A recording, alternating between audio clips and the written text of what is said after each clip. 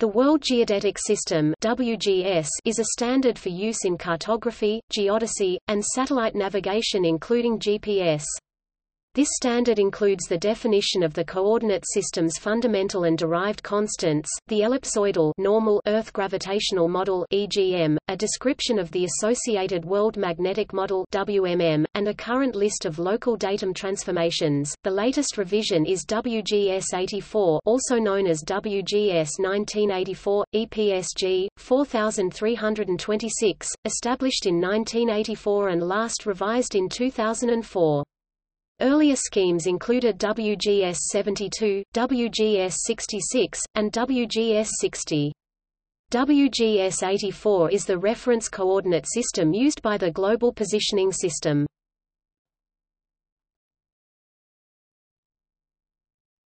Topic: Defining parameters. The coordinate origin of WGS 84 is meant to be located at the Earth's center of mass. The uncertainty is believed to be less than 2 cm. The WGS 84 meridian of zero longitude is the IERS reference meridian, 5.3 arc-seconds or 102 meters (335 feet) east of the Greenwich meridian at the latitude of the Royal Observatory. The WGS 84 datum surface is an oblate spheroid with equatorial radius r. Topic: 6,378,137 meters at the equator and flattening f. 1/298.257223563. The refined value of the WGS 84 gravitational constant mass of Earth's atmosphere included is gm. Topic: 3,986,004.418 times 108 cubic meters per square second. The angular velocity of the Earth is defined to be omega 72.92115 times 10 to 6 radians per second. This leads to several computed parameters such as the polar semi-minor axis b, which equals a times 1 minus f. Topic: 6,356,752.3142 meters, and the first eccentricity squared, e squared. 6.694379999014 times 10 to 3. Currently, WGS 84 uses the Earth gravitational model 2008. This geoid defines the nominal sea level surface by means of a spherical harmonics series of degree 360, which provides about 100 km latitudinal resolution near the equator. The deviations of the EGM 96 geoid from the WGS 84 reference ellipsoid range from about -105 meters to about +85 m. EGM 96 differs from the original WGS 84 geoid, referred to as EGM 84. WGS 84 currently uses the World Magnetic Model 2015 V2. The new version of WMM 2015 became necessary due to extraordinarily large and erratic movements of the North Magnetic Pole. The next regular update, WMM 2020, will occur in late 2019.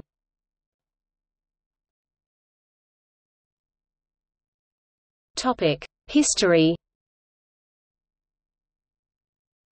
Efforts to supplement the various national surveying systems began in the 19th century with Fr.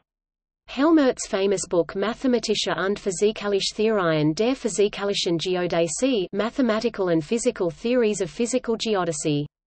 Austria and Germany founded the Zentralbüro für die internationale Erdmessung, Central Bureau of International Geodesy, and a series of global ellipsoids of the Earth were derived, e.g., Helmert 1906, Hayford 1910–1924. A unified geodetic system for the whole world became essential in the 1950s for several reasons: international space science and the beginning of astronautics. The lack of intercontinental geodetic information. The inability of the large geodetic systems, such as European Datum (ED50), North American Datum (NAD), and Tokyo Datum (TD), to provide a worldwide geodata basis. Need for global maps for navigation, aviation, and geography. Western Cold War preparedness necessitated a standardized, NATO-wide geospatial reference system. In accordance with the NATO Standardization Agreement in the late 1950s, the United States Department of Defense, together with scientists of other institutions and countries, began to develop the needed world system to which geodetic data could be referred and compatibility established between the coordinates of widely separated sites of interest. Efforts of the U.S. Army, Navy and Air Force were combined, leading to the DoD World Geodetic System 1960 WGS-60. The term datum as used here refers to a smooth surface somewhat arbitrarily defined as zero elevation, consistent with a set of surveyors' measures of distances between various stations, and differences in elevation, all reduced to a grid of latitudes, longitudes, and elevations. Heritage surveying methods found elevation differences from a local horizontal determined by the spirit level, plumb line, or an equivalent device that depends on the local gravity field. See physical geodesy. As a result, the elevations in the data are referenced to the geoid, a surface that is not readily found using satellite geodesy. The latter observational method is more suitable for global mapping. Therefore, a motivation, and a substantial problem in the WGS and similar work is to patch together data that were not only made separately, for different regions, but to re-reference the elevations to an ellipsoid model rather than to the geoid. In accomplishing WGS-60, a combination of available surface gravity data, astrogeodetic data and results from Huron and Canadian SHORAN surveys were used to define a best-fitting ellipsoid and an Earth-centered orientation for each of initially selected datum. Every datum is relatively oriented with respect to different portions of the geoid by the astrogeodetic methods already described. The sole contribution of satellite data to the development of WGS-60 was a value for the ellipsoid flattening which was obtained from the nodal motion of a satellite. Prior to WGS-60, the U.S. Army and U.S. Air Force had each developed a world system by using different approaches to the gravimetric datum orientation method. To determine their gravimetric orientation parameters, the Air Force used the mean of the differences between the gravimetric and astrogeodetic deflections and geoid heights undulations at specifically selected stations in the areas of the major datums. The Army performed an adjustment to minimize the difference between astrogeodetic and gravimetric geoids. By matching the relative astrogeodetic geoids of the selected datums with an Earth-centered gravimetric geoid, the selected datums were reduced to an Earth-centered orientation. Since the Army and Air Force systems agreed remarkably well for the NAD, ED and TD areas, they were consolidated and became WGS-60.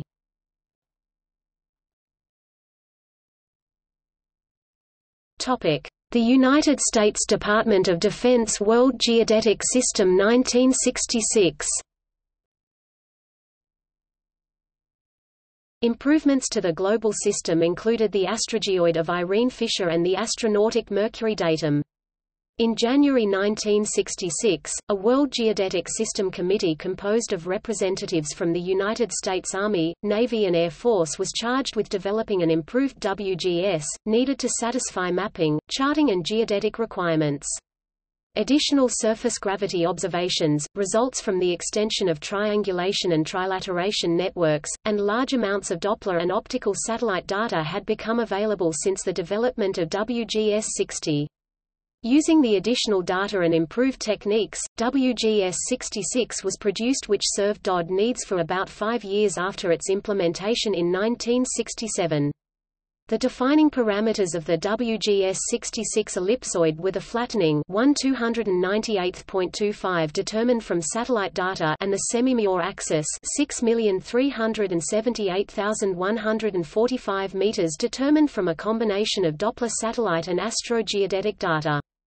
A worldwide 5 degrees times 5 degrees mean free air gravity anomaly field provided the basic data for producing the WGS-66 gravimetric geoid. Also, a geoid reference to the WGS-66 ellipsoid was derived from available astrogeodetic data to provide a detailed representation of limited land areas.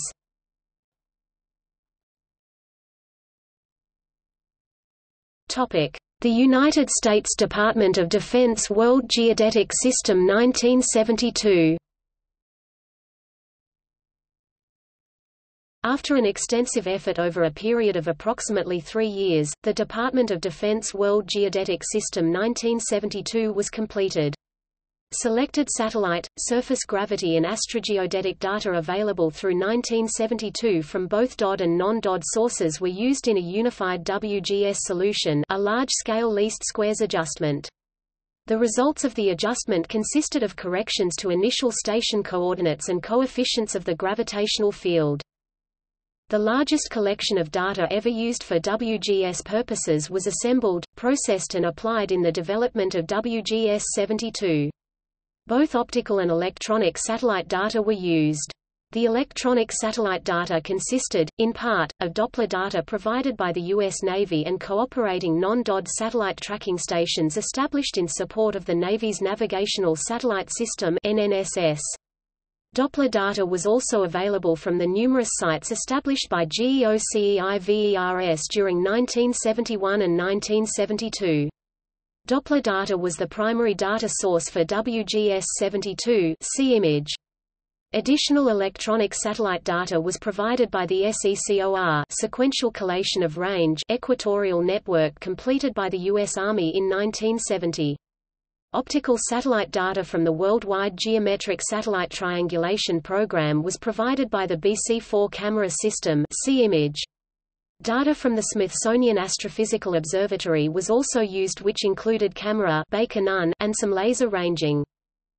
The surface gravity field used in the unified WGS solution consisted of a set of 410 10 degrees times 10 degrees equal area mean free air gravity anomalies determined solely from terrestrial data. This gravity field includes mean anomaly values compiled directly from observed gravity data wherever the latter was available in sufficient quantity. The value for areas of sparse or no observational data were developed from geophysically compatible gravity approximations using gravity geophysical correlation techniques. Approximately 45% of the 410 mean free air gravity anomaly values were determined directly from observed gravity data. The astrogeodetic data in its basic form consists of deflection of the vertical components referred to the various national geodetic datums. These deflection values were integrated into astrogeodetic geoid charts referred to these national datums. The geoid heights contributed to the unified WGS solution by providing additional and more detailed data for land areas. Conventional ground survey data was included in the solution to enforce a consistent adjustment of the coordinates of neighboring observation sites of the BC-4, SECOR, Doppler and Baker-Nunn systems. Also, 8 geodometer long-line precise traverses were included for the purpose of controlling the scale of the solution. The unified WGS solution, as stated above, was a solution for geodetic positions and associated parameters of the gravitational field based on an optimum combination of available data. The WGS 72 ellipsoid parameters, datum shifts and other associated constants were derived separately. For the unified solution, a normal equation matrix was formed based on each of the mentioned datasets. Then, the individual normal equation matrices were combined and the resultant matrix solved to obtain the positions and the parameters. The value for the semimajor axis of the WGS 72 ellipsoid is 6,378,135 meters. The adoption of a value 10 meters smaller than that for the WGS 66 ellipsoid was based on several calculations and indicators, including a combination of satellite and surface gravity data for position and gravitational field determinations. Sets of satellite-derived station coordinates and gravimetric deflection of the vertical and geoid height data were used to determine local to geocentric datum shifts, datum rotation parameters, a datum scale parameter and a value for the semimajor axis of the WGS ellipsoid. 8 solutions were made with the various sets of input data, both from an investigative point of view and also because of the limited number of unknowns which could be solved for in any individual solution due to computer limitations. Selected Doppler satellite tracking and astrogeodetic datum orientation stations were included in the various solutions.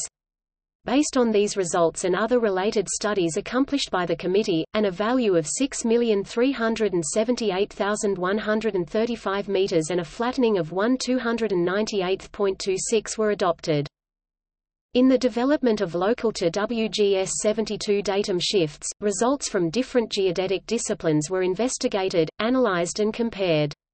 Those shifts adopted were based primarily on a large number of Doppler TRANET and GEOCEIVER station coordinates which were available worldwide. These coordinates had been determined using the Doppler point positioning method.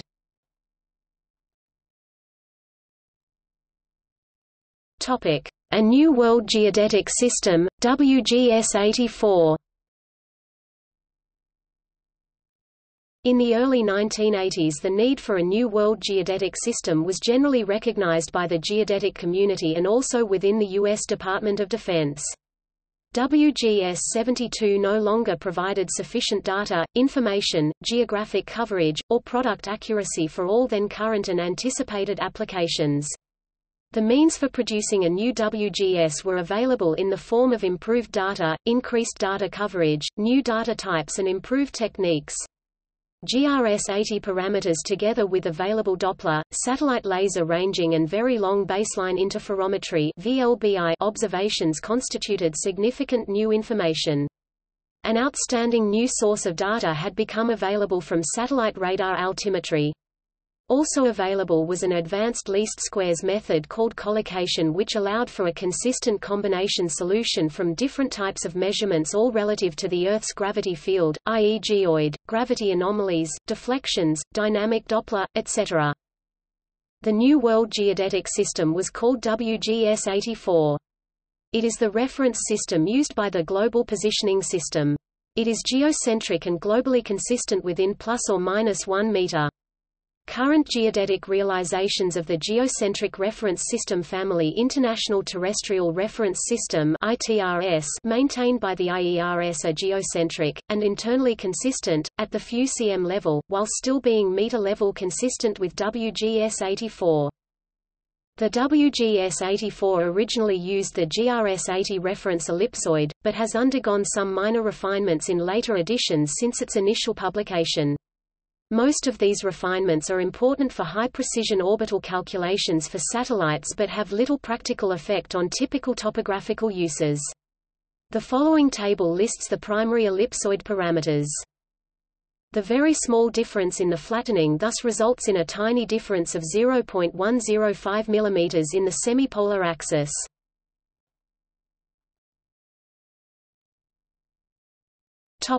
Longitudes on WGS 84. WGS 84 uses the IERS reference meridian as defined by the Bureau International de l'Heure, which was defined by compilation of star observations in different countries.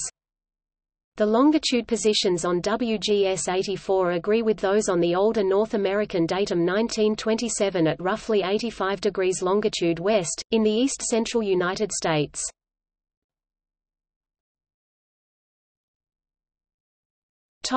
Updates and new standards. The latest major revision of WGS 84 is also referred to as Earth Gravitational Model 1996, EGM 96, first published in 1996, with revisions as recent as 2004. This model has the same reference ellipsoid as WGS 84, but has a higher fidelity geoid, roughly 100 km resolution versus 200 km for the original WGS 84. Many of the original authors of WGS 84 contributed to a new higher fidelity model, called EGM 2008. This new model will have a geoid with accuracy approaching 10 cm, requiring over 4.6 million terms in the spherical expansion versus 130,317 in EGM 96 and 32,757 in WGS 84.